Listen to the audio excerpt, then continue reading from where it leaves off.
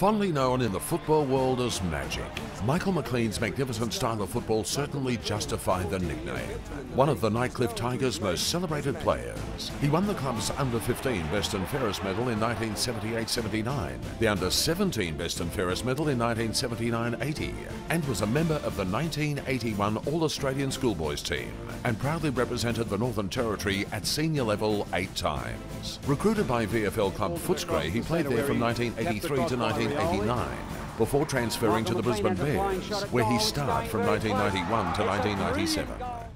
Michael Mclean played over 200 VFL AFL games, scoring 40 goals, and in testament to his ability, he was a two-time winner of Brisbane's Best and Fairest, winning the award in 1991 and again in 1993.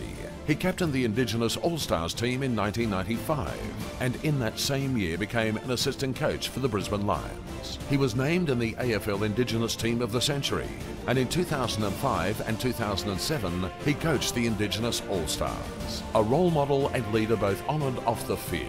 He coached NTFL clubs Nightcliff and Southern Districts, and in 2009 was named the inaugural coach of the NT Thunder, once again demonstrating that he is a true leader of men. Last season, he coached Tracy Village to a memorable Division 1 flag, and he has recently been appointed head coach of Waratah.